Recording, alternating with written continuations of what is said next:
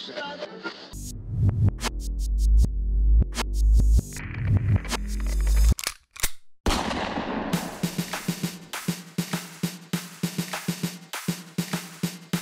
a gorilla of destiny, a Bullet Club OG, continuing on the legacy of the most feared name in all of wrestling. From Tonga to Japan to America, you are now entering Tama's Island with your host, the babyface heel, Tamatonga. Okay, folks, it's Tuesday, it's November 2nd, it's 6:31 p.m. Eastern Time. It is time once again to talk all things that's been going on in the world of wrestling here on Tama's Island. I am your host this week as Tama is traveling to, he's in the middle of a long house show tour with New Japan as they're on the road to Power Struggle at the moment. He is literally on the New Japan bus right now, so he's in the middle of traveling. So it's going to be me, the Culture Vulture, the Folk City Hustler, the Disruptor, Ross W. Berman the fourth, holding things down on hosting duties. But I got a couple of folks from the island here to chop it up with me. First of all, of course, we've got John coming back to the podcast. Hey. John, how are you doing? Hey, thanks for being willing to let me back up in here. You know? Absolutely. Oh no, yeah. You're always welcome, John. You're always welcome. And speaking of, let's also welcome on Gary. Gary, welcome back to the show. How you doing, buddy? Couldn't be better. It's good to be back. Hell yeah, good to have you back. And we have a ton to talk about this week on Tama's Island, because not only do we have Power Struggle coming up on Saturday, but there are also the semifinals of the it's the semifinals of the AEW World Title Eliminator Tour tournament coming up in 24 hours. There's all kinds of stuff happening in the world of wrestling. And I feel like we have to start with the big old elephant in the room right now, and that's Ring of Honor. I mean, that's the fact that Ring of Honor, the longtime independent promotion, has announced that everyone on their roster is either going to be, when their contract comes up on December, at the end of December, everyone will be released, and then anyone whose contract runs longer than December is going to be paid through the end of March, as Ring of Honor is going to be heading towards a sort of hiatus. They're going to still broadcast, they're still going to broadcast Final Battle. They also have one more event coming up in November. I believe it's Honor for All, that is going to feature a bunch of surprising new talent coming to Ring of Honor, but they're going to be going on a hiatus for a little bit to kind of dream it all up again and come back as a new promotion. It sounds like the pandemic really hit them hard, having all of the empty arena tapings and then not necessarily coming back to the attendance that they had before the empty arena tapings, when they did finally get the live crowds back. Let's get the initial reactions before I start really breaking down everything that's going on in this Ring of Honor story. I mean, Gary, what did you think when you heard the news that Ring of Honor was going to be taking this hiatus and coming back as what sounds like a new company? I mean, they'll still be Ring of Honor, but it's going to be a very different vibe. I feel like, I haven't been really keeping up with Ring of Honor, but I feel like they need this break. Mm-hmm. You got this whole bunch of talent, and as you said, the pandemic really hit them hard, so they don't know what to do, since not a lot of people are coming to their shows. Mm-hmm. So I feel like they need this type of rebrand or whatever they got going on. Maybe they can do what TNA did, look what TNA did with Impact.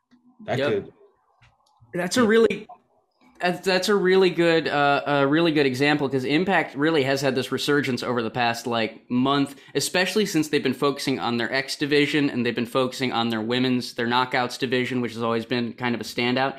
And Ring of Honor kind of doing a similar thing before heading into this kind of hiatus news. They're focusing on that Pure division, which is kind of the X division for Ring of Honor. Let's face it, it's the division where they're like, this is where you're going to see the stuff you can only see in Ring of Honor.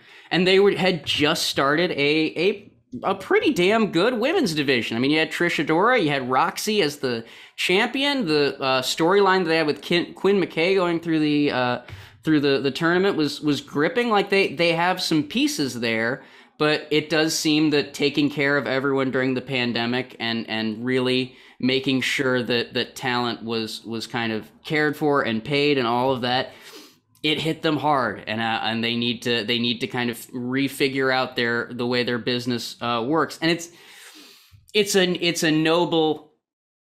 It's not an end, but it is a noble blow to take, because at the end of the day, much like New Japan or other companies, they have been keeping people paid. They have been keeping these shows running, even in the empty arenas. And they were the first ones to adopt kind of a bubble strategy. They basically copied what the NBA had done for the return to the season when the COVID pandemic hit, and we're mainly taping out of Baltimore. So there's a lot of good intentions here. There's a lot of good pieces here. I'm hoping that in April, when they come back for Supercard of Honor, they will be able to put all of these pieces and all this potential together. John, what'd you kind of think of the announcement? It's first of all, dumping all that talent all at the same time is kind of seems insane on the surface. Let's not call it dumping. Sorry. They're letting, because it's like. Somebody said it. I mean, it's a release, right? I mean, yeah, in a way that their contracts are no longer. But they're still getting to be fulfilled. But they're still getting paid. Yes. They're still allowed to work other places and get paid other places, like the Briscoes are on GCW. Yes. And so, like, I don't even know if it's necessarily it's not like it's not like the Black Friday where WWE. Yeah, you're right. Hey, screw you all. Put it this way. Go sit at home for 90 days. Temporarily offloading. Let me work on my corporate. There you go. My corporate lingo. They temporarily offload some of their financial burdens, and oh no, well, it's not even, because they're paying them, so I don't even know. So it can't. It's not really even money. They're playing bore on the floor. They're going to play a game of bore on the floor and figure out who's going to go. They're letting them go and do their thing for a little bit while they're not doing their thing, and that's fine. They acknowledge the fact that even if somebody stayed off TV and you pay them for 3 years, they're still not going to be as lucrative or even it's not good for their career, right? Yeah. Because we know that, out of sight, out of mind. So they're well aware that if we let them temporarily go and do their thing, and then hopefully they come back and still want to hang out because they'll have to sign new contracts. Something gives me the vibe here that Sinclair has been doing. They own ROH for anybody whatever. So they're doing their thing, and I think that people high up that maybe don't know the product, don't know wrestling. Remember, these people own news stations. They own freaking everything, right? And what's happening is, I think they see AEW, they see the new Impact, and they go, how come, how do we get us one of them? Our product is not necessarily that. Not that it's better or worse, but production, as far as production goes and everything else. And even Joe Koff just said in a recent interview, we missed an opportunity with Cody and the Bucks and Kenny. He even congratulated Tony Khan and the Elite for essentially seeing the opportunity in the North American market that he feels Sinclair and Ring of Honor missed. Yeah, and I think that this is just their chance to do that. I don't know a lot about the specifics of their contracts, but I will tell you that it's much better to say you're going to pay people than to not pay people during a pause like this, because. So there's some contracts where it says it's your problem. They can even pause your contract, and and they're allowed to do other stuff, right? Exactly, and it does seem that not only are they allowed to do other stuff, but it does seem Ring of Honor is washing any hands that washes the hands of their talent. Because like the Briscoes are a good example of this. They went over to GCW, won the GCW tag titles, created a big bit of buzz, not only for the Briscoes, but for Ring of Honor. I mean, people were talking about, what does this mean for Hammerstein? And so now it has been announced that at the Honor for All show that is going to air in November, the Briscoes are going to defend those GCW tag titles in Ring of Honor against Effie and AJ Gray, two of the members of the Second Gear crew. And so now you're seeing guys like AJ Gray and Effie make their Ring of Honor debut. If they have wrestled Ring of Honor and I just missed it, I'm sorry. But as far as I know, this is their Ring of Honor debuts. And it does lead that idea of how involved could GCW talent get in the future Ring of Honor? Because let's face it, if you really want to be on the pulse of independent wrestling like Ring of Honor is supposed to be, as they've always been advertised since they started in 2002, that GCW audience, that GCW crowd, I mean, hell, just Brett Lauderdale in general, that feels like the kind of pulse you would want to be on, especially if you need to come back with a ton of buzz. And especially since GCW is running in ROH's home field. I mean, the Hammerstein Ballroom is one of the arenas where ROH has taped many a notable event. It's also the home of ECW. I mean, there really is a torch being passed, and so I wouldn't be surprised if there is something. So there is something. To quote Dewey Cox, there is something happening here. What it is not quite apparent, but there's something happening. And I think the other interesting thing is, could they be setting up to essentially just be a show that other promotions exhibit on, right? Exactly. Regardless of their level of television appearance. Doesn't have to be Impact, doesn't have to be AW, doesn't even whatever. It could be GCW. It could even be somebody like an entirely tiny promotion that has no TV deal, has no streaming, like Anchorage, Alaska Wrestling, Yep. Maybe Wrestle Pro does as what runs Alaska these days, I believe. But right. Yeah, no, but you're not wrong, especially if rumors are true and Ring of Honor is going to be coming back in what is being described as an independent mode. So you're not going to get these exclusive contracts. It's just going to be who's available these tapings. All right, those are our roster, these tapings. Which sounds a lot like another company that's going to be coming to Sinclair-owned properties, Women of Wrestling. Because, and this is a point that has been kind of muddled in the wake of the Ring of Honor announcement, because it has always been known that Sinclair was probably going to get some of these Women of Wrestling shows, because Sinclair has an agreement with Viacom CBS that, hey, anything you want to syndicate, we will syndicate it for you. That's Sinclair's bread and butter, our reruns and local news. And so they get their reruns a lot of times from CBS Viacom. And so it was always known that Women of Wrestling was going to be popping up on Sinclair properties. But then once Ring of Honor was put into this state of flux and people start seeing visions of WCW announcing we're going to go on a hiatus and we're going to come back with a big bang, and that never ended up happening, it feels like it's made people start going, well, how come Women of Wrestling is now going to be popping up on Sinclair if Sinclair is apparently in flux with the wrestling business as it feels at the moment. I do have to clear up that timeline, though. It was known before Ring of Honor was ever in flux, WoW was probably going to be coming to some, if not all, Sinclair stations based on the nature of their deal with CBS and Viacom. I mean, it's also only appearing to be in flux. Yeah. And this could be incredibly controlled chaos, because doing this press release, all this last minute stuff, obviously it's a big risk, because you could get some of your big talent like SDP, right? Or any of them. They could go, oh, great. And then go get picked up by somebody who says, well, you can't go and be on ROH now. And now, so now they're starting with kind of, a new faces and stuff, which is fine. But they got some big folks over there that have a huge fan base. And it's very risky, and I don't think they're going to take that kind of risk if they don't see a profit in it. If they're going to fold, they would fold. It's not like they're not going to say, you know what I'm saying? I don't know if they're as in flux to them, at least, as it seems to everyone else on the outside. Well, and the timing is very interesting, because it comes at a point when AEW's roster is as big as it's been. I mean, like, I really don't know how many people AEW could actually fit on their roster at the moment. And it's also a point when WWE has essentially said, hey, we're not really in the pro wrestling business anymore. We're looking for some Braun Breakers. Yeah. We're looking for some more members of the Samoan dynasty. We're looking for former football players. We're looking for your Von Wagners.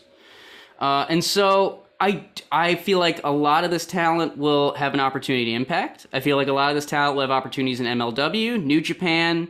I mean, they always had opportunities in New Japan by the nature of the partnership, but more so now they can, be heavily featured on New Japan Strong. But I don't see a lot of these guys going off and becoming.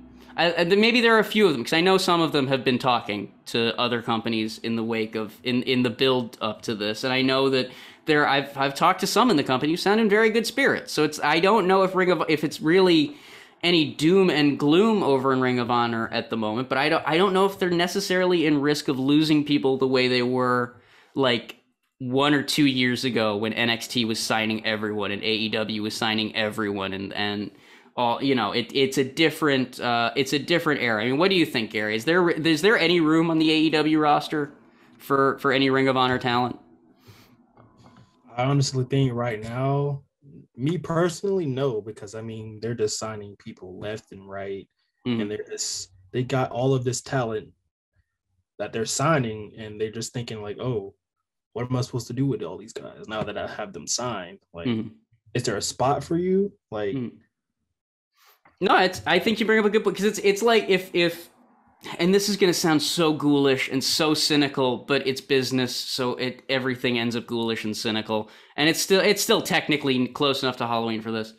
But at the end of the day, if you present the WWE releases as like a buffet for AEW to eat, they have barely gotten through the WWE releases. Like, they're just now getting to your Bobby Fishes. They're just now like getting Tony Nese. Like, there are still so many people from the WWE releases they're getting through that, like, to add this extra portion on their plate, like, they made a rookie mistake, man. They went for the crab legs, they went for all the, you know, the big stuff, they went for the roast, but they didn't realize there was some bomb ass sides in there that you know, that and now they're sitting there like, oh, I don't know, I ate a little full. I'm a little full, and now there's garlic green beans look so good. Oh my God, Roosh just went by. Oh no, oh man, the Dragon Lee might be available. Like, there's a lot of real good talent that, like, they might be just a little bit, just not, and I'm not. It's entirely possible that they could pull it out, but it feels they are a little stuffed at the moment, and so I feel like it's very probable that come April of 2022, Ring of Honor has, I'm not going to say all of them, but a lot of the people available that they had. And I'm not saying those people are going to be sitting at home. They're going to do stuff. The independent scene is wild right now. I mean, GCW is popping off. The American Wolves are tag champions in pro wrestling, or in Wrestling Revolver, I think is the company. Like, anything's possible right now. But I'm not ready to say Ring of Honor's closing. I'm not ready to call it the WCW Big Bang. As cynical as I am, I'm kind of optimistic about their chances of coming back, especially if they can learn to play nice with the independent scene. Which, let's face it, Ring of Honor has always pretty much played nice with the independent scene. A couple exclusive contracts be damned, like they were the ones that put Tony freaking Deppen on people's TVs. So, like, I can't say the independent scene's mad at Ring of Honor. But it's definitely going to be a very, very interesting situation, and I'm excited for Honor for All. I'm excited for Final Battle, simply because a lot of the people on this roster are guys that they're not gonna phone it in because of this news. They're going to use this as an audition. I mean, like, you got, let me pull it up. If I'm not mistaken, Bandito's taking on Alex Zane at some point. Like, those are two guys that are going to go absolutely nuts in the ring. And so I think it's going to be, I think they're going to make the best of this. I really do. And I think they're going to come back stronger because of it. Because the pro wrestling landscape has shifted to make it sound big and monumental. It has really shifted to the point where you can't really be in that middle space that Ring of Honor was in. You know, like, Impact has always been very good because they have Access TV. You know exactly what channel they're on. MLW has Vice. That has been a big boost to them. But Ring of Honor has always been the check your local affiliates, which is very 80s. It's very, like, find out where, superstars are. And so I think this has been a long time coming, and I hope this does work out for them. I even said it in Happy Hour. I'll say it on the podcast. If the NWA can survive the 2000s, any company can survive anything. Because really, the NWA spent all of the 2000s as a company that had a belt and 3 letters. Every now and then they would have the Wild Side promotion going on, but they were not at the top of a lot of people's lists. They were struggling real hard, and now they're back. They're on Fight. They have pay-per-views. They sold out that St. Louis ballroom that they were in, and so, like, if they can do it, anyone can do it. And I think there's just too many people at Ring of Honor that want to see it succeed for it to fail like that. And if you pay people on contracts that are only part of appearance, right? Appearance by appearance or performance contracts, then you don't have to worry about a bloated budget. You don't have to worry about taking care of people, which is not necessarily great. But theoretically, if they're in other promotions, then they're taking care, being taken care of. That seems to be the kind of point of them going full independent in April of like, it'll probably be like working contracts or working agreements, but it's not going to be full blown contracts that keep you from working other places. And so, it's not a bad idea. They see how all these crossovers are the highest ratings for AEW and Impact. And here's the thing. I don't think it will mean a lot of AEW stuff, because guys like Moxley and guys like Jericho, they can't work North American TV. Like, we know that's part of the contract. That's why they keep showing up in the Tokyo Dome, because they can't work anywhere else in North America. But I think it will be very good for the people on independent wrestling TV, for the people of, like I said, GCW, your Limitlesses, your Prestige Wrestlings, any independent that has some buzz. There is no reason why their top few folks couldn't end up on a Ring of Honor taping based on the way it sounds like their business is going to be structured. So I'm very optimistic for what that could mean. But like I just said, I mentioned independent wrestling TV. They had a hell of a weekend this weekend, because they had the privilege. I'm going to put this real nice. They had the privilege of having Atsushi Onita presenting the first ever true blue explosion death match in North America. There have been many who have tried to imitate it, but this time Onita flew not only the explosives, but he flew every piece of equipment needed down to the screws, John and Gary, down to the screws. He flew them from Japan to New Jersey, fought Matt Tremont, blew up Matt Tremont, lit Matt Tremont on fire. And I gotta say, as someone who spent the better part of, I think it was either March or April, bemoaning the AEW explosion match, and how could you promise explosions and not deliver explosions? Their safety is not my concern. I finally got what I was looking for. I finally got something that made me terrified and made me go, oh God, get that guy to the hospital before the burns get infected. John, you watched Onita versus Tremont. What'd you think of this? It was nuts. What'd you think? First of all, being from New Jersey, I'm proud as hell. Second of all, it wasn't the first. We had one, 4th of July, 1998. Okay. Just so you guys know, it was a very small. There was only like 6 people there. Okay. And we definitely set off some fireworks in a backyard wrestling ring. So, and they all went off when only one of them was supposed to go off. I consider that an explosion. We'll get to it. I'm 90% sure that's what happened in this one. But yeah, keep going. But in all seriousness, that happened. But But getting back to the actual for real, like people give a shit about it. It was a baseball stadium, right? Yeah, it was a baseball stadium in Trenton, New Jersey. It's a dangerous, explosive fucking thing. They had to put it in the middle of a baseball stadium. That's crazy. Well, it was a match that needed a venue, because when they announced it, they were like, location. That venue had to be 500 feet from the nearest person. That's how big of an explosion it was. Well, they had a date, October 31st. They had Onita in Tremont, and then every poster was location to be determined, tickets to be determined. Like, it was all TBA until not long ago. But it was in a baseball park in New Jersey. If you ever watched the famous wrestling documentary Card Subject to Change, it's the baseball stadium that shows up in that documentary. An explosive documentary followed up by an explosive death match. Yep, no, it's a good documentary, but it was a better death match. Because my God, so like I said, the dude had all of his blood on the outside after that match. Yes, no, it was a bloody affair, because not only did Onita and Tremont bring explosions, they brought light tubes, and then they brought exploding light tubes. They had bundles of light tubes that exploded with fire when they hit someone. Just a real big match go boom kind of time. Giant road flares, basically. Like, how the hell did they do that? As someone who grew up on Jackass, it was really everything I wanted to see. Because again, let me bring this up. Tremont gets knocked out of the ring into a giant explosion that is then followed up by, I kid you not, it had to be about 2 to 3 minutes of fireworks going off, just Roman candles and bottle rockets and Saturn missiles just going off for like 3 minutes. 2 minutes in, a guy in a fireman outfit like tries to put them out and it doesn't work, and so he just kind of backs off. If you ever want to feel more useless, it's be a fireman next to a fire somebody meant to set. Yep.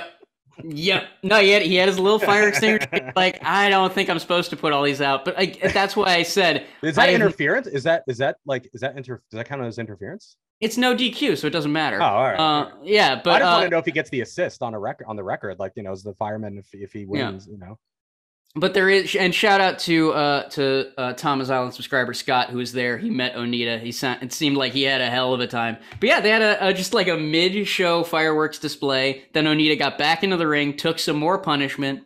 They lit a barbed wire covered board on fire, but they used what appeared to be an oil-based lighter fluid as opposed to an alcohol-based lighter fluid. And if anyone watched the XPW Dark Side of the Ring, you will know that they explained that alcohol-based lighter fluid just burns right up real quick, and then you get land on it and you put it out.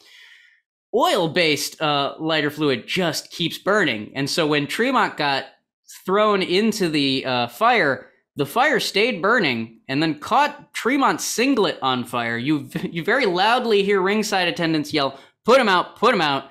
Onita covers him. 1, 2, 3. They hug. Onita gets the mic and goes on a rant about how hardcore Tremont. It was really a beautiful moment, especially for a guy like Matt Tremont, who grew up a deathmatch fan and is now a bona fide deathmatch legend. I mean, especially after that match with Onita. I hope he's watching live from the hospital, and I hope he gets well soon.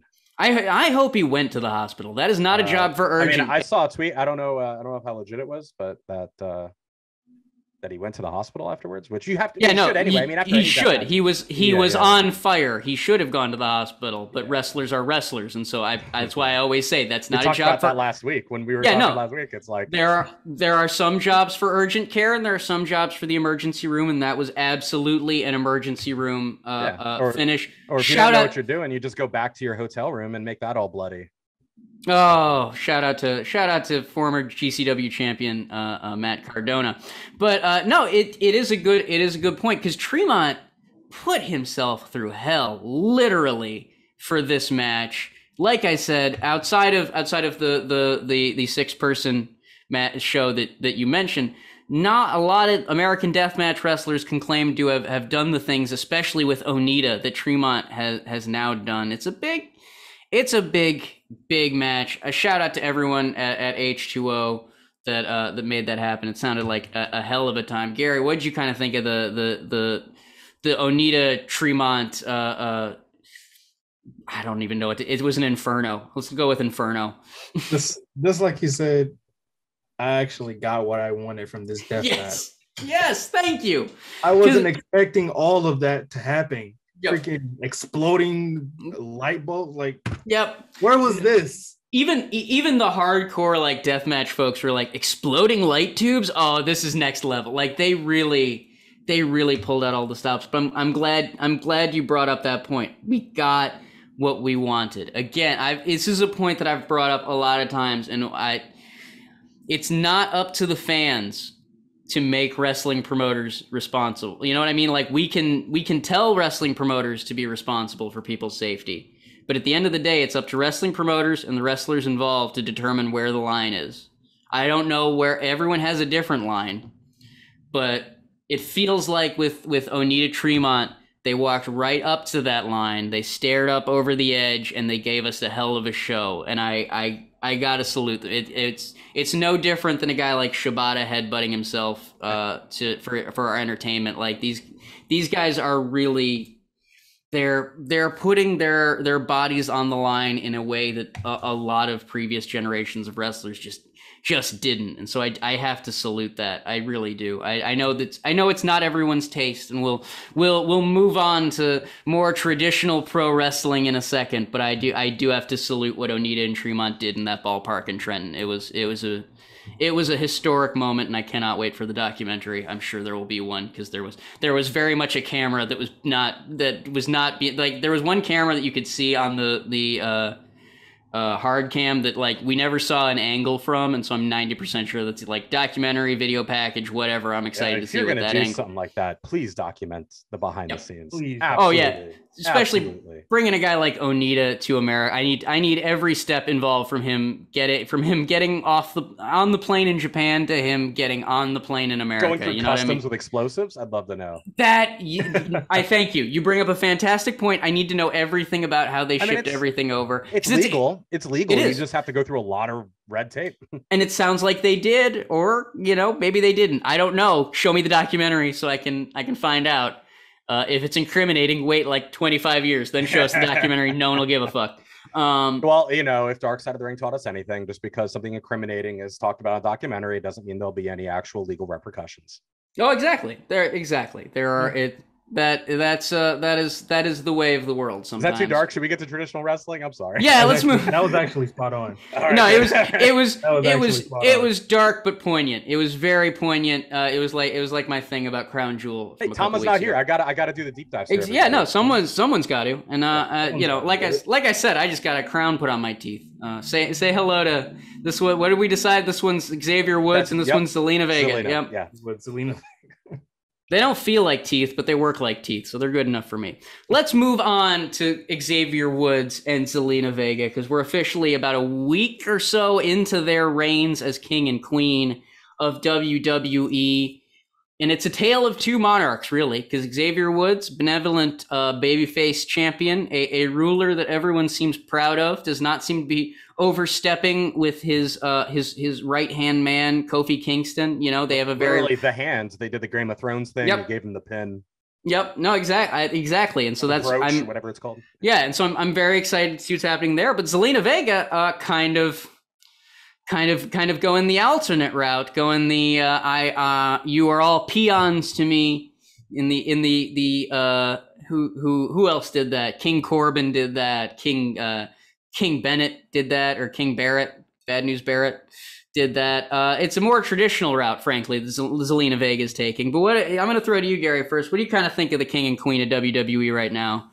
And whatever you may think of their reign. This is America. You can say what you want to about kings and queens.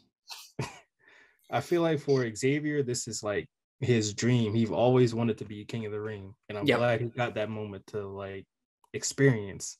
And now, as for Zelina, I really didn't give a fuck, because she's just throwing power around the whole. Like, come on, man. And it's not your fault. It's not like WWE treated the tournament she won like it mattered. Like it was just filler. It was what Bruce Pritchard calls on his podcast a let me up. And so like I don't really it was like 2 minutes. It was bathroom break of the show. It was a bathroom break. Is that like a Pritchard? Is the Pritchard thing like I'm about to invalidate any chances I ever have working anywhere. Is that like you either die a hero or you live long enough to see yourself become the villain type situation? I don't know. From what I understand from various stories and other people, Bruce Pritchard has not changed, if that makes any sense. Sure. Just people's perception of him has changed. I understand. But back to King of the Ring. I think that's interesting, the Zelina thing. I actually would have preferred the other way, and maybe there's still time. If Woods got the crown. See, if Woods got the crown and then went, fuck you, everybody, I'm the fucking king now.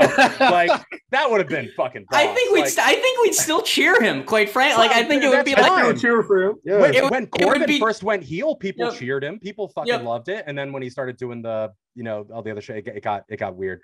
But everybody was cool with it. So I mean, same thing. And then if Zelina got it and she's like, you know what? I could change things around here. I feel good about this. I would have preferred a little bit of that, but they went predictable, which is fine. Sometimes you give people what they expect because it makes them feel good to get what they, makes you feel smart. I mean, not all the time though. No, not all the time. Shit coming from a mile away. Yeah. Well, and let's be real. Last time Zelina tried to change things, it didn't go very well for her. So maybe she's decided to rule for a little bit. But no, I'm with you both. I think the Zelina Vega stuff it gives her something to do, but it's not quite hooking me. But with Xavier Woods, like, it feels like King of the Ring is as important to him as Big E being champion. You know what I mean? Like, Kofi got his WWE title. Big E got his WWE title. Woods, maybe he's always wanted to be WWE champion. I don't know, but it really does feel like this King of the Ring is like, this is the thing he's going to hang his hat on for the rest of his life, you know? Like, this is the thing that he really he's wanted. This is the culmination of years of work. I mean, this is his Daniel Bryan moment as far as I'm concerned. And I'm interested to see, because especially like you said, they went a little Game of Thrones by making Kofi Kingston the Hand. So I'm wondering if there is going to be this slow burn where eventually power corrupts Xavier Woods. Because I'm with you. It would have been fun for him to come out and be like, I'm king now, fuck y'all. But I also feel like, as someone who spent all of today talking about the importance of emotional and narrative climaxes in stories, I feel like we need this victory lap for Woods to really let, especially since now that WWE's touring again, he gets to have the victory lap in one city, then he gets to go to another city, and they can have the victory lap with him, then he goes to another city, they can have the victory lap with him, and then when they're done with that tour, turn him heel, make power have corrupted him, and do the whole tour all over again. You know, like they have to think bigger. That's the New Day brand, right? I mean, yeah. you dare to dream, and you live the best life, and you're happy about it, right? I just saw something in the chat that I want to bring up, because they do bring shout out to Lenny Banner in the chat, who brought up a very good point. We have King Woods, and we have the tribal chief Roman Reigns. Does it not feel natural for these two? Even, and I hate to say this because I'd love to see him win, but wouldn't it be great if we got Roman Reigns versus Xavier Woods? I'm okay with Roman winning that, but it would be beautiful. Yeah, they already had the Usos step up to them, so I mean, they're laying the seeds. There's something there. And especially with the kind of Game of Thrones-ish reference with the the hand and all that stuff. It feels like we're going to look at some kind of power struggle or something. You know what? I love to see it. This is so WWE though, because like when Game of Thrones was on and Game of Thrones was hot, WWE couldn't do a Game of Thrones storyline to save their life. They tried to make Seth Rollins the Kingslayer. They tried to make the Demon King. Like they were really working so hard to get some Game of Thrones heat when Game of Thrones was on. Now Game of Thrones is deader than any show has ever been. It aired its finale and people immediately stopped talking about it. It just disappeared. And yet now WWE is able to actually get us to the point where like, yeah, maybe Roman Reigns is the Khal Drogo. Maybe they do have a king on an iron throne. Maybe WWE is Game of Thrones now. And it's just so WWE that they finally get it right.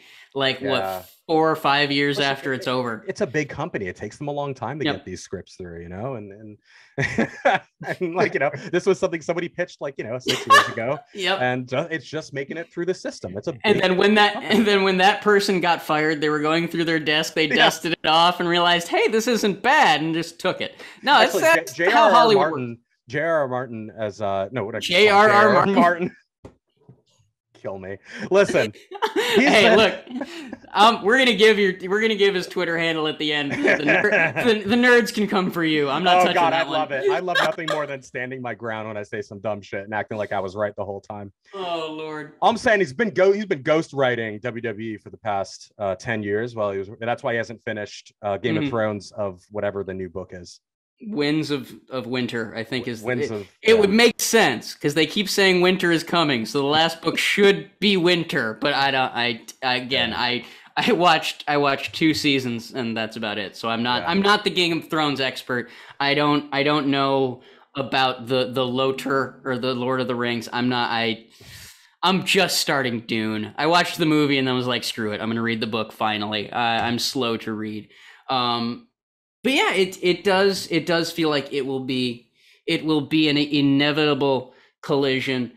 We've been talking a lot about Ring of Honor. We've been talking a lot about WWE. I want to throw in one quick AEW thing because there's really not a ton to talk. Like they're doing the Eliminator Tournament. Danielson and Kingston had a hell of a match, but this Wednesday they're going to be doing Jon Moxley versus Orange Cassidy. And so I really just want to do a quick, like, who do you think's going to win? Gary, Orange Cassidy, or Jon Moxley? I'm gonna have to go with Orange Cassidy. I mean, like, Ooh, really? I'm just throwing that out there. I like it. I'd love to see him to shock everybody and him pick up the win against Moxley. Oh, you make a real good. I'll get to why you make a good point, John. Moxley, Orange Cassidy. Who you got? I'm a more of a pessimist, so I'm just gonna say Mox. Okay. I gotta go with Gary. Well. Wow. Oh, I want to go with Gary on this one. Simply I like how you because... brought Gary in just so you could disagree with me. No, but here's the I that was not why I brought it in. We'll get to why I brought Gary in because we gotta talk. We gotta talk Switchblade. We gotta talk House of Torture, and he's one of the men for that. But leading no, expert. He brings up a very good point. If Orange Cassidy beats Moxley, I think it would do more for this like pissed off like slide that Moxley has been on than it would for Moxley to go out there and face Bryan Danielson. You know what I mean? Like the AEW doesn't need a reason to book Bryan Danielson versus Jon Moxley. That is a main event that they can pull out whenever they need to. And so if you have Orange Cassidy beat Jon Moxley gets to get pissed off, and so he's still continuing this really violent story that he has been on, and it gives him a reason to maybe start hating some of the people that AEW fans love because they love Orange Cassidy, and they, you know, and they're salty on Jon Moxley. But it would also mean that we would likely get Bryan Danielson versus Orange Cassidy as the finals of that AEW World Title Eliminator Tournament, and that just sounds like a fucking fun match, pardon my French. Like Orange Cassidy versus especially this Bryan Danielson. Take my money. I will fly to Minneapolis. I will fly to Minneapolis for that match, and especially since it's not the main event of Full Gear, so it can be. It doesn't need to be the big fireworks, birthday cake, violence fest that Moxley versus Danielson would be.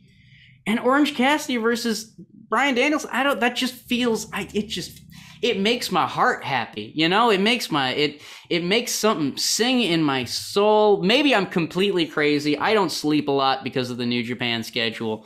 Gary, what do you think of the idea of Bryan Danielson versus Orange Cassidy? I feel like that'd be a good, fresh match. Like, I'm not gonna say like we haven't seen Bryan versus Mox because they were two different people, but still I'd still love to see something like fresh and new, so that would be great. And it's like and again, like I said, especially since AEW they don't need to use this tournament to book Bryan Danielson versus Moxley. They can really pull that match out whenever. I'm with you. Give them a little bit more time. Mox has already figured out who Mox is. Bryan Danielson has really gotten he's getting back to that American Dragon vibe, but he's only been back like a month, not even like barely, just over a month. And so like I don't know, maybe give them a little bit more time to develop who they are as AEW characters.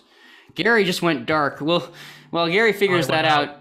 John, tell me, am I crazy or am I onto something with Mox versus Orange Cassidy, or am I just trying to make this complicated? Why not both? Okay. No, that's fair. Honestly, man, I don't know if the thing about, I'll get back to what like Orange Cassidy and Mox. The thing that makes it interesting is that they're almost polar opposites, right? Yes. I mean, you got obviously gimmicks entirely mirrored. I mean, entirely different folks. Is it possible? Because I don't know a lot about Orange Cassidy pre AEW, to be honest. I didn't follow him or anything. Is Mox gonna like do something to like just like shake the beast out of him? Is this possible that they're trying, like, that he's done this subdued gimmick so long that they are trying to find somebody to awaken something in his character, or what? Well, without spoiling too much of Orange Cassidy's past, there is a certain fire in Orange Cassidy. No, He's I've seen where he kind of like does, he kind of gets fired up, but I'm just mean, is there Do you think that this is just like they're building to something, or is this just... Look, if we're gonna play both sides of this, and I'm gonna get down off of my soapbox about how good Bryan Danielson versus Orange Cassidy would be, I really do think this is just a chance for Mox to get very violent with someone that AEW fans care about. Like we see, he's gonna kick the puppy, so to speak. Yeah, because like we saw him beat the shit out of the guy from Dark Order, Preston, Dark Order 10, and so like he is definitely getting violent and he is getting mean. It's just a question of whether that meanness and that violence is what's going to take him to the finals, or if that meanness and violence is what's going to, maybe waylay him, because it can be a strength, it can also be a weakness. It's going to be it's going to be interesting to see, because I do think that Danielson versus Mox it feels like where this is going, and it feels right. It'll probably be great, especially since Bryan Danielson beat Kingston. Mox is going to want revenge over him beating up his best friend, and so it does make a lot of sense. But man, there is that thing in the back of my head, and maybe, I don't know, maybe it's the voice of Vince McMahon speaking to me from 20 years of watching WWE. But there is part of me that's like, man, that Orange Cassidy surprise could be huge. It could be something big. That could be some good shit. Exactly. It could be some very, very good shit, and like I said, especially as a kind of surprise, because like the way we're talking about it, Mox Danielson is the inevitable conclusion. All of the fans are ready for Mox Danielson, but imagine that just childlike joy that would happen if we found out that nope, it's actually going to be Danielson versus Orange Cassidy, and if Orange Cassidy can beat Mox, he can probably beat Danielson. Like it's two different types of violence, but it does make it's not like Orange Cassidy. That could be a little more fun, because I think Danielson could kind of play more during that. I know Mox does the mocking thing. I know he like put his hands in his pockets, whatever. But I think Danielson could do a little bit more with Orange Cassidy. I think it would be a better match. I don't disagree. Yep. I just don't know, which way it's gonna go. No, and I had to bring up that point, because if it, by next week we will know what the match is, and we won't be able to entertain our imaginations the way we do sometimes on this show.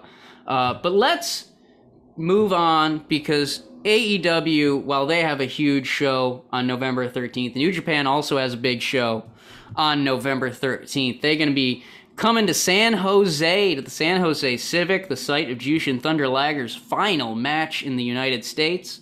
A beautiful venue, if I do say so myself, for Battle in the Valley. The card is shaping up to be a hell of a time. You've got, hang on, let me pull up the card right now, because I still have the Ring of Honor information pulled up.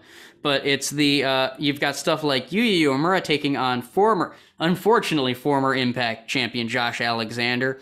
You've got Ren Narita taking on Will Ospreay. You got a main event of Jay White taking on Tomohiro Ishii for Jay White's Never Openweight Championship. And this isn't just about the championship. It's about like who represents the Never division. Because Jay White has been the Never champion for a good few months now. He beat Hiroshi Tanahashi for the title. So it is not exactly like he beat some small potatoes to get it either. He's on a damn fine reign in a new era for the Never title, because originally the Never title was kind of hidden under the shadow of the IWGP Intercontinental belt, but that belt is no more. And so now you're finding that guys like Jay White, guys like Hiroshi Tanahashi are coming to the Never division, and folks like Tomohiro Ishii, who have been getting the shit kicked out of him and kicking the shit out of others for that title pretty much since its inception in the early 2010s, he feels he's more the face of the division than Jay White is, and they're gonna battle for it. It's not official yet, but it does sound like Jay White is pretty much saying that if Ishii doesn't win, he just shouldn't be challenging for that belt anymore. Like he's got to give up the ghost.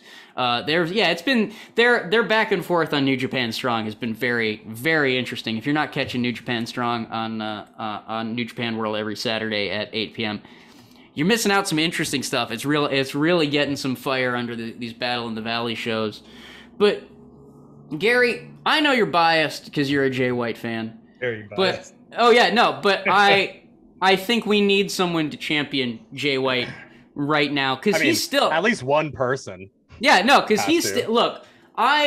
A lot of times I find myself doing a lot of peacemaker stuff because everyone in Bullet Club does tend to talk. Jay White will say that he's in charge, and then Tama will say you got to prove it. And there's been a lot of Bone Soldier. That's what I heard. And Bones, last week. yeah. Tama said that Bone Soldier's in charge. There's been a lot of back and forth. But as someone that has watched Jay White since he came back from excursion, I've always been a big supporter of him. I think he's got a lot of potential, and all of this Bullet Club stuff has kind of clouded that. So I need someone flying that Jay White banner to pull me out of the clouds. Gary, tell me about Jay White as Never champion, and just in general. I mean, do you feel he's got a case here for being the face of the Never division? I feel like ever since he beat Tanahashi for that belt, I feel like he's elevating that championship to like greater heights. Now, I'm not gonna knock Ishii, like he wasn't a great Never champ, but I mean Jay has just been killing it lately with that championship, and I don't want to say this because it's happened before, but this stipulation where if Ishii loses, he can't challenge for that, like WWE booking got me scared because they make lose. That's still not official. It's right now. If that changes, I'll update y'all. But it's more Jay White. That's the case Jay White has been making. It's not quite New Japan management saying that yet, but it's been Jay White saying that if you don't beat me for this title and I still have this title, I'm just not letting you challenge because like it's going to be my title. It's going to be my choice. It doesn't sound quite as, it's not like WWE or like with AEW with Cody where they're like, you've lost and now you're never going to be world champion.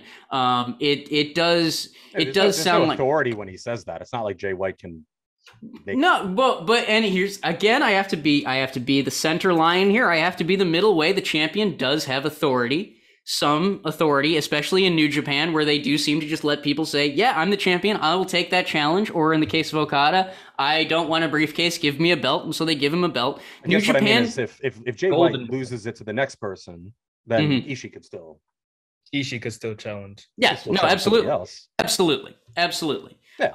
So that's the whole thing with Drew and when Bobby was champion, it was the same thing with Drew. Yes, exactly. They always make sure there's a parachute out of that because they might want to book it in the future. There's always a little escape hatch. Look, Strong doesn't have a Money in the Bank briefcase yet, so let's hold off on let's stop clutching our pearls and just enjoy the fact that like Ishii and White always have a good match, so it's going to be a hell of a main event. But John, what do you kind of think of Jay White's case as the I know Gary's going to think this is because I got beef with Jay White. I got good feeling about Tomohiro Ishii. It's all he's got to do is just get him in that brain buster. All he's got to do is it's just one. I don't know. I mean, Jay White's got the power. Jay White can't do it. It takes is one. I'm gonna say it's like 50-50. But and not just because somebody else said Jay White. But I'm gonna say Ishii. Tomohiro Ishii is like the one who could do it, and I think it's interesting if he does, because it would be nice to see chaos with that belt, especially if stuff's happening here more, just for some variety, a little bit stateside. And also I just pulled up his profile really quick because I wanted to check something. We're both blood type O, so I feel like we got a brotherhood, you know what I mean? We're basically related. See, that is the kind of storytelling New Japan is on the forefront of, letting us know the wrestler's blood type so that we can actually know that, I could give him a kidney if I needed to. Now I'm scared he's listening and one day he's like, hey man, I need an organ. I'm like, no, gotta go. It's like, I remember you on that podcast and you said you would just be happy that Ishii is the one with blood type O instead of Jay White, because he's got a switchblade. He's got an actual knife. You're gonna wake up in a bathtub of ice. I think if Jay White loses, it's gonna be an embarrassment for him. Like it's gonna be fucking hard because if he loses to him, I know you disagree. It's okay. You're allowed. That's no. I said I agree. Oh, you agree? Oh, yeah. God. Yep. Yeah. I was like, because we don't got that much time to get into it. I feel like it's gonna go down that path he did with Wrestle Kingdom with Ibushi. Like, yeah.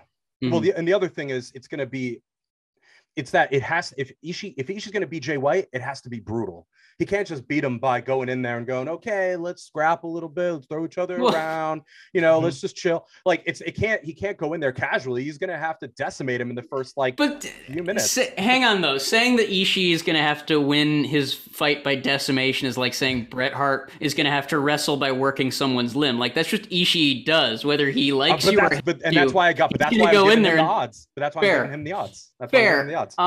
But I don't know. I don't know if that's necessarily a strategy as much as just that's what he does. Like okay, that's how let me put it this way. Then that's how he's gonna win.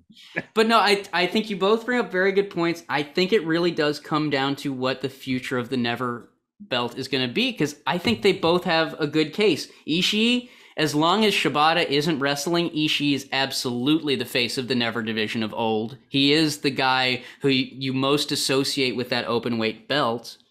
But Gary brings up a very good point that the Never belt has been elevated over the past year. Because let's look at the past few champions. Shingo Takagi, current world champion. Hiroshi Tanahashi, ace of the company. Jay White, a kid that people very much are behind. Like, you cannot look at Jay White's career and be like, I don't know how they feel about him. They clearly think that kid is going to be the future of this company. And so I think if Ishii wins, the Never belt goes back to being what it was, the ass kicker, tough man, fight him belt. And if Jay White wins, it means that belt really is going to be the new Intercontinental belt. It really is going to be the new belt that is there to main event when they don't have a world title match, when they need to space out the world title matches, so to speak. Do you think Ospreay has bad blood, or like Ishii has like bad blood after the whole Chaos abandonment deal? Oh, absolute. I can promise you Ishii has bad blood with Ospreay. Do you think if Ishii grabs that strap, he's gonna try to get attention? I mean, there's gonna be some heat on him from Ospreay and crew. I don't know, because I don't see TJP running into the open weight division. None of them are gonna do it. I just mean, like, do you think it's gonna pull? I'm just saying, do you think it's gonna pull aggro? Oh, well, everything pulls aggro from Will Ospreay. He's Will Ospreay. Like, he's in that Conor McGregor phase where, like, no matter what happens, he's gonna come out and he's gonna say some shit and stir some shit up.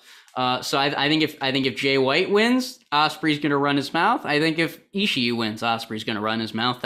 It's 2021. That's what Ospreay does right now.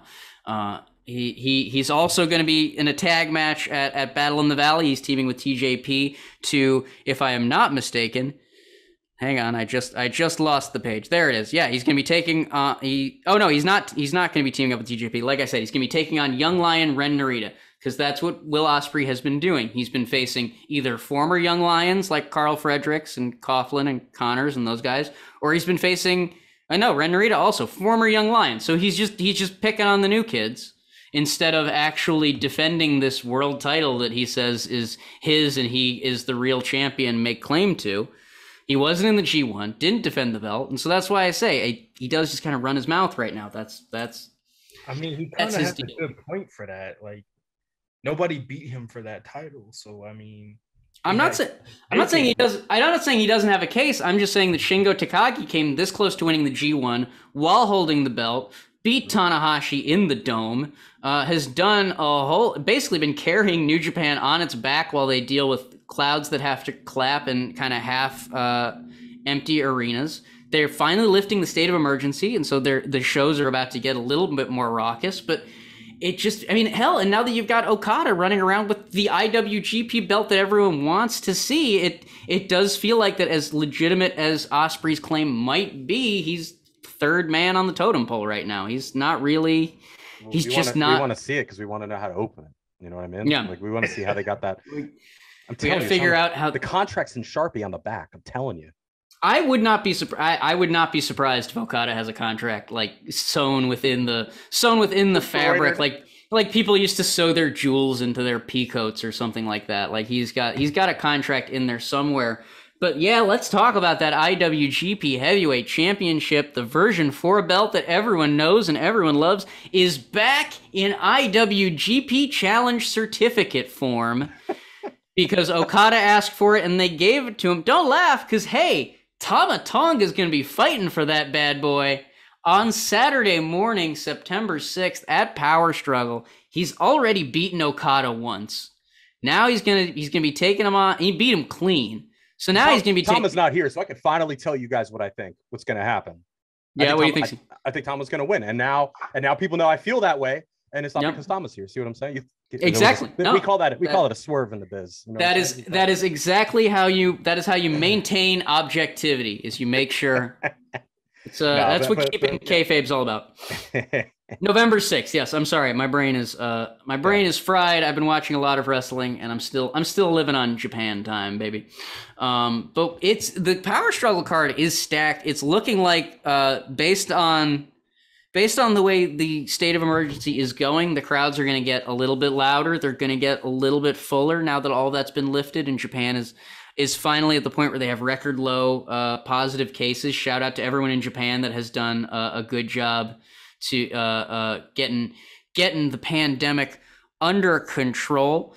But yeah, Okada versus Tama for the IWGP heavyweight belt and all that it represents, because while it's not the heavyweight championship, it does symbolize the G1 Climax winner. It does it is as important as the briefcase, and hell, it's as important as the original IWGP title was. Shout out to Chris Charlton at NJPW, the NJPW English language team, who pointed out that the original IWGP title was just the belt that they gave to whoever won.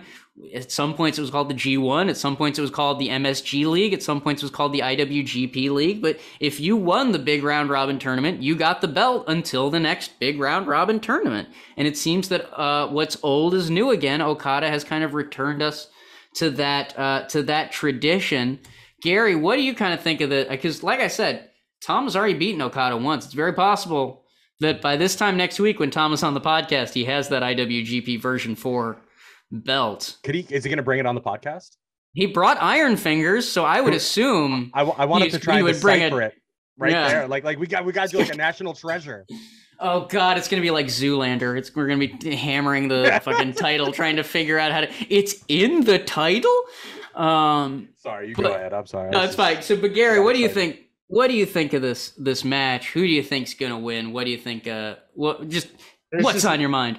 There's no question. I'm obviously rooting for Tama. Yeah, because he's beaten Okada once, and Okada's just like, oh, hey, that's and win. I guess. I mean, he's like brushing him off like Tama didn't just whoop his ass clean. And this is what I'm saying, because like last time Okada like asked New Japan for something, he was like, "Give me the King of Pro Wrestling tournament. I want to do this weird stipulation thing," and he didn't even win it.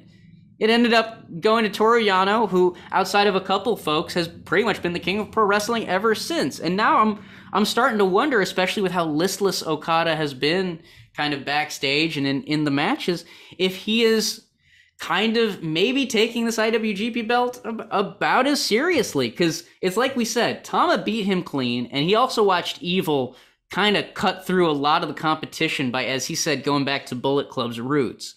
And so if there's ever a point where Tama might start feeling desperate in this match, he can pull out the old school shenanigans. He can, you can get those dick kicks. You can get some interference. There are no rules when you're in Bullet Club, technically.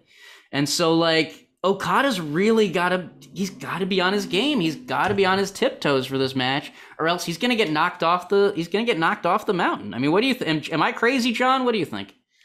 No, again, yes, you're crazy. Oh no, I'm absolutely a crazy person. But what I'm saying, but you're also correct. Yeah. All I know is I'm a simple man. I just want to see him. I just want to see him whoop his ass again. Yeah. Tom's been proven the whole time. I mean, people talk about his tag team work, and obviously, God, brilliant as shit, fucking fantastic. But his singles shit's fucking good. Yeah. And I think that he's proven time and time, and I think he's been keeping it a little bit you know, inside like this, I don't want to call it a rage. Let's call it a fire, you know. And he's been keeping it hot, keeping it warm, and now he's just going to go in there like a freight train. I'm not expecting it to be easy work for Tama, but I'm expecting it to be clean work. Well, yeah, and that's it. And we can say this because Tama's not on the podcast right now. Yeah, but no, he had to fight to beat Okada. He still beat Okada, and I still think he can do it again. But I'm not going to sit here and pretend it was, you know, an easy day at the park. No Okada match is even the Young Lions don't have an easy time, you know. And so it does kind of. I'm not ready. I'm not ready to write Tama out. And in fact, the way New Japan has been going, especially with guys like Okada, I honestly wouldn't be surprised to see that belt around his waist come this time next week. But Tama's not the only one fighting for about a belt of Power Struggle, because like I said, the state of emergency has been lifted, and so there's 9 matches on Power Struggle. We've already been talking for an hour, so I'm not gonna make us do like a giant deep dive into all of these matches, but let's talk about some of these title matches. Gary, you're wearing the House of Torture shirt, so this is a good place to start. The openweight 6-man tag champs Yoshihashi, Tomohiro Ishii, Hiroki Goto, the most dominant champs in the history of the belts, are going to be taking on Sho, Yujiro Takahashi, and Evil.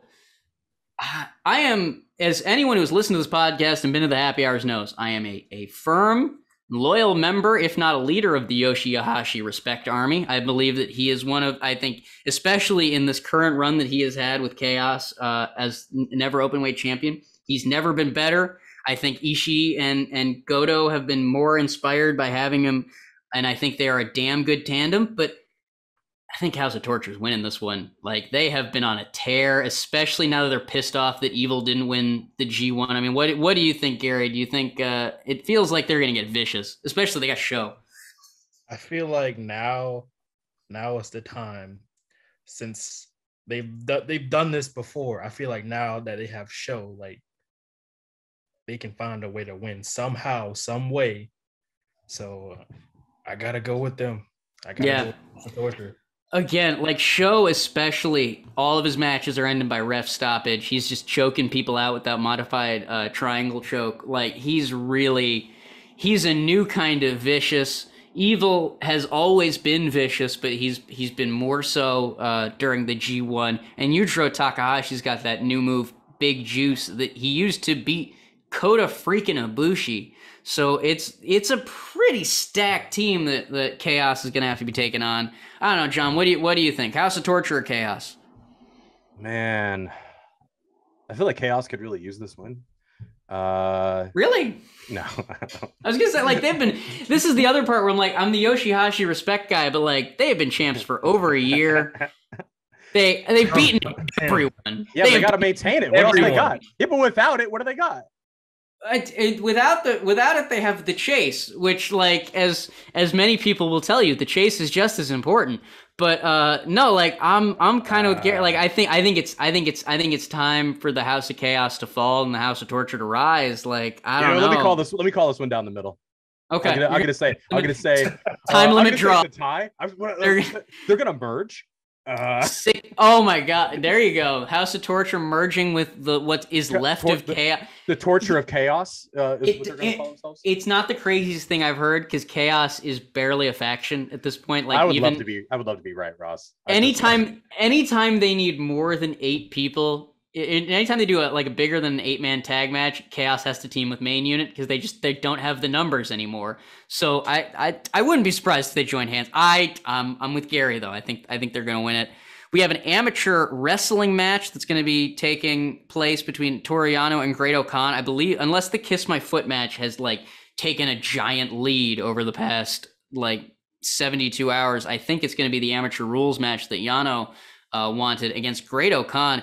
Great Khan, so far the best threat to the King of Pro Wrestling 2021 trophy since the Rumble. I mean, don't get me wrong. No offense to Chase Owens, he had a lot of help on the fact that he had an entire Rumble to win that title from. I think he did a good job with it. But man, I think Great Khan has been real dominant, and it does seem that New Japan likes this guy. I'm going to throw it to John first. What do you think? You got Yano or you got Great Khan?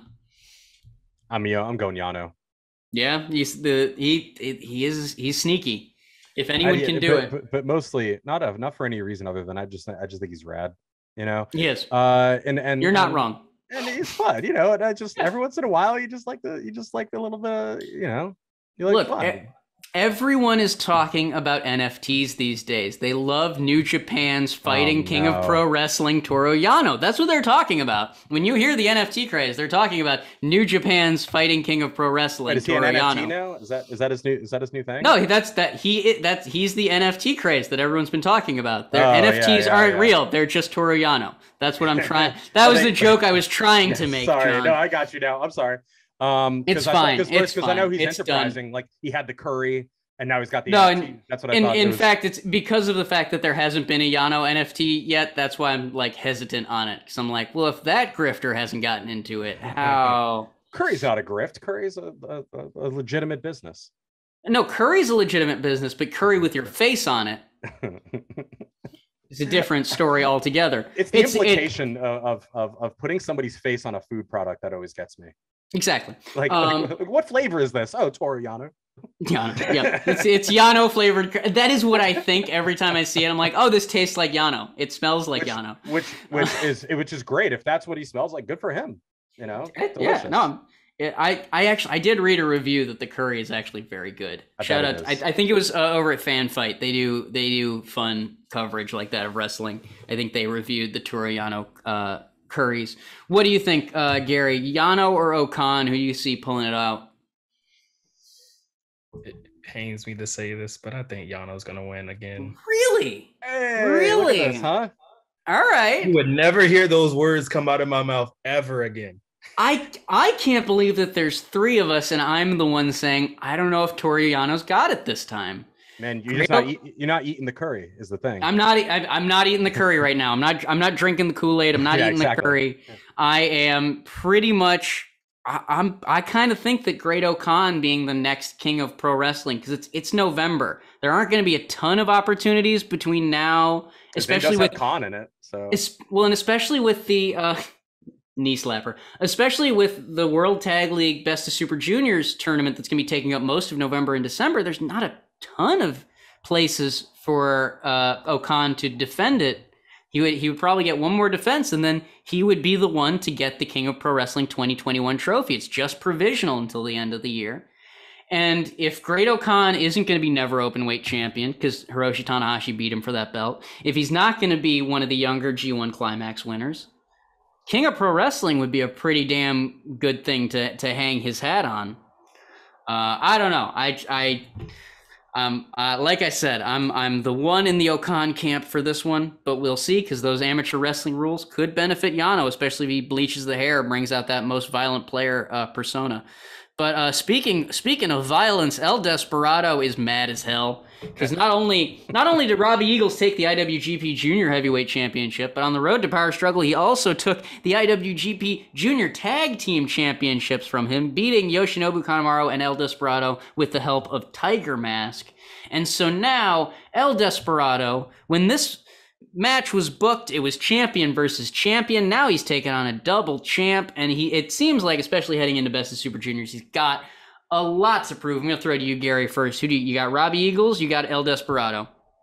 I got Robbie Eagles. Yeah, I got Robbie. That makes it. It would make a lot of sense. I say that because I feel like they might be pushing for Desperado to win Best of Super Juniors this year. Okay, so I feel like they could do that. I am kind of getting that vibe too. It feels like if he's not going to be a winner, he's at the very least a favorite right now as we head into it. I think it would make sense for him to win it. Hell, I think it would have made sense for him to win last year's, but I get it. Hiromu was back.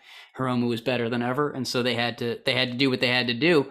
But I also think it makes a lot of sense for Robbie Eagles to get that big win heading into the tournament, so that way it's not a new junior tournament, not a new junior heavyweight champion that everyone's chasing. They're chasing the guy who's been the guys for, a few months now. And so that I think that would do a lot to solidify his reign if he's running through Best of Super Juniors as the guy to beat. What do you think, John? What do you think, El Desperado or Robbie Eagles? I'm trying to do my homework here, and I'm really trying to look and see, do the tail of the tape. Robbie Eagles' blood type's not on his profile. Okay. So it's really hard for me to say. And El Desperado, not your blood type, I'm guessing. No, so okay. Just over an abundance of caution, though, I'm gonna go with Desperado because because you at least know who the devil he could, yeah, exactly. The blood type you know is better than the blood type you don't.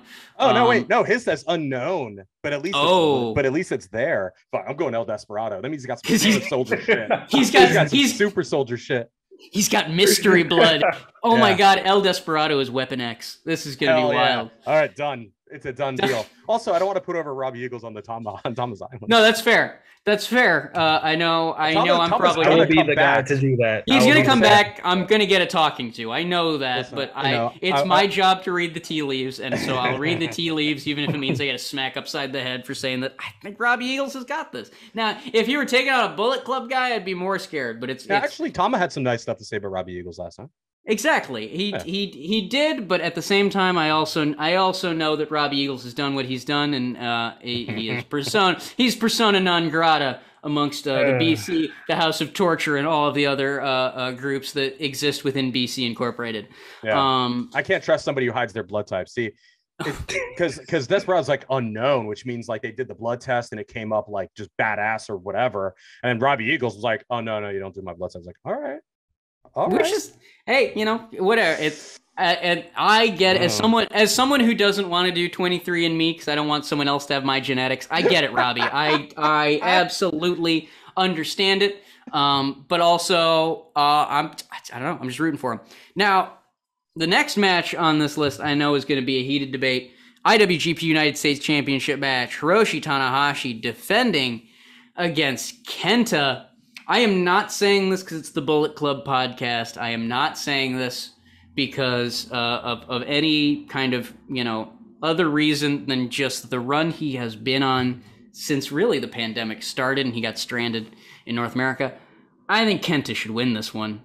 I'm going to throw to you guys too, but I really got to say, I think Kenta has made a damn fine case for being the king of America, especially if New Japan Strong means that he's going to have a lot of chances to come back over to North America and wrestle and kind of prove that he is the champion that he's always been, that he was in Noah, and that that WWE just never seemed to want him to be. Again, this is one of your boys, Gary. So I think I know how you're gonna go for this one. But what do you think? Kenta deserves this title, man. I mean, he's been chasing this title for God knows how long, and I'll forever say this: he should have beat Moxley for that title. I'm kind of with you. He should have beat. If it weren't an empty arena match that they had, I would be 100% on that. I get wanting to change the belt in front of fans, but yeah, I'm kind of with you, man. Like he should have beaten Moxley. He should have been an IWGP United States champion by now, especially with the way he was running around with that US briefcase last year. I mean, perfect opportunity for him. He has something on social. He has that spark on social media that you hate to see go unrewarded. And I hate to make a title match with Hiroshi Tanahashi not sound like a reward in and of itself, but that's a very WWE mindset of, hey, at least you get to come to the dance, kid. So like I kind of want Kenta to win this one. What do you think, John? Yeah, I mean, I'd hate to make it a unanimous thing, but yeah, I got to go Lil K. Sometimes it is. Like, sometimes it just... And you know what? If Hiroshi Tanahashi battles back against all three of us thinking that Kenta's going to do it, that's a very Hiroshi Tanahashi thing to do. So I can't fault him for it, but I'm with you. This is Tama's freaking island, and all three of us agree. Kenta should be... He's on a hot streak here. I mean, exactly. It's like, man, it would be stupid to say no because there's no reason to assume he can't do it. The only reason I could see Tanahashi winning that belt is it feels like there is a Tanahashi Moxley confrontation looming. They could do that shit on their own time. Oh no, and I get that. And here's the thing: they teased it at Resurgence because Mox was ringside was front row for Archer versus Tanahashi. Yeah, and Mox is straight out called out Tanahashi. I don't think that doesn't need a title attached. That doesn't need a title. Yeah, big deal. And while I'm with you, But yeah, I know that there's probably an anxiety about not having a title attached. Well, no, it's not about the anxiety of not having a title. It's about the story that they've been telling, because it's always been about this Tanahashi Moxley thing has been about the United States title. Tanahashi, when Tanahashi, going to have to get it back from Kenta first. No, I'm with you, but again, I can't go on the rant I did today about narrative narrative climaxes and a narrative tonic chord if I didn't bring up the fact that the whole reason Moxley is pissed off is because he wanted revenge against Lance Archer, because Lance Archer beat him for the United States title. Hiroshi Tanahashi robbed him of that vengeance. And so while that could be personal enough to make the match, what I really think would cement that story is if they actually fought over the belt that Moxley was trying to get. Because it's not like it was a personal issue between Archer and Moxley. It was a title issue that Hiroshi Tanahashi got in the middle of. And so now it's either going to be up to Tanahashi to prove that he deserved to be in the middle of that, or it's up to Tanahashi to prove that not only could he have beaten Archer, but he could have beaten the guy who beat Archer. So by the transitive property, he could have beaten Archer. And so there is that theater school dropout playwright in me that's like, look, they need to have this title match. Again, like I said, I think it needs to be Kenta. I think Kenta would have a great run, and hell, he doesn't have to hold the belt for 8 years and become the Italian American hero like Bruno Sammartino. I'm just simply saying that the spark that he has cultivated with the wrestling fan base needs to be rewarded somehow, some way. And this feels like a very, very good way to do it. We already talked Tama Tonga versus Kazuchika Okada. I think we're all very much in the camp that Tama Tonga should be walking out of Power Struggle with that IWGP belt. Not only because this is Tama's Island, but to shake shit up. I love chaos, and quite frankly, chaos has not provided enough chaos. So maybe it's time for Bullet Club to make that chaos. But I'm sorry, go Gary. No, go ahead. I was going to say because otherwise, what's the fucking point? Exactly. Just cry. I mean, he beat Okada. Yeah. Clean. Yeah. And that's not to imply other times Tama has won has been dirty. Like, there's no implication. Sometimes I'm not incriminating anybody. He's a wrestler. Sometimes he's won clean. Sometimes he's won dirty. The important part is he's won. It's not admissible in Bullet Club court or whatever. I'm not going to put words in Tama's mouth, but I think the important thing is he won. But he won clean, and he's gonna fucking do it again. But also, if he has to win dirty, he should win anyway. I don't care. That's what I'm saying. I think that's why I keep saying he beat Okada clean, and I hope he beats Okada clean again. But man, don't be afraid of that dick kick. You're great at kicking people in the dick. Don't run from your strengths. You can do just it. Because you're trying. Because I think he has proven everything that he needed to prove in this G1, and now he can go back to being the shit stir that he is. But let's stir the shit. Let's get to the final match of Power Struggle. We will thank you all for listening to the super sized edition of Tama's Island. Once we got on a roll, I decided we had to just keep going. Shingo Takagi versus Zack Sabre Jr. Sabre's beaten Takagi before. He's looking to do it again. The world title is in such flux at the moment that I think he could do it. I'm not entirely sure that Takagi is safe. I'm going to throw to Gary first. What do you think? I think Shingo's got this, honestly. Okay. I just can't see Zack beating him again. I just can't. That's fair. That's very, especially since Sabre has a lot on his plate with the World Tag League coming up. He is still tag champion. And so, yes, while Tai Chi is injured, that does mean that he has some time to be a single star, but he does have he might be a little divided mentally. I don't know. You bring up a good point. John, what do you think? I think Shingo's ready for this shit. Okay. I think he's defending here. He's Kevin McAllister, and he knows the Wet Bandits are coming. And he's setting up fucking traps. Yep. I think he's ready for it. Zack Sabre's just coming in here to challenge.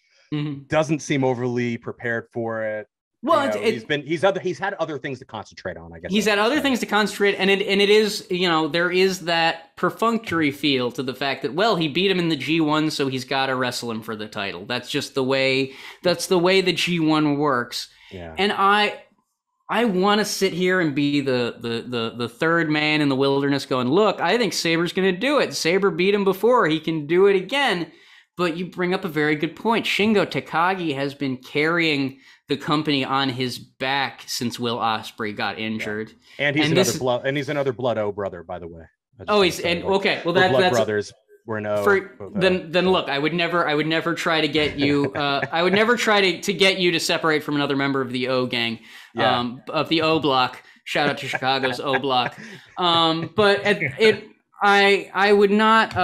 I really think that this is not a case of carrying a company is making him crack. I really think it's made him stronger. I think it has made him a better wrestler. I think it has made him more confident because, look, maybe he was supposed to be world champion at some point this year, but Will Ospreay got injured, and so I have a feeling that Shingo Takagi is in a situation where he was not expecting to be world champion.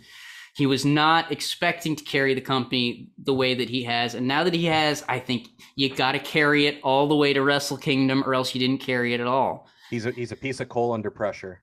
Yep. And that pressure has turned him into a motherfucking diamond. Yeah. He's holding it.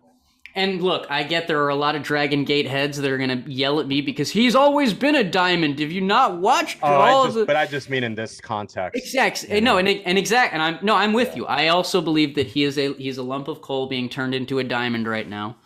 I think there's a difference between everything that's been done and then like becoming like a company man in a way that he's going to have his own curry someday, or whatever.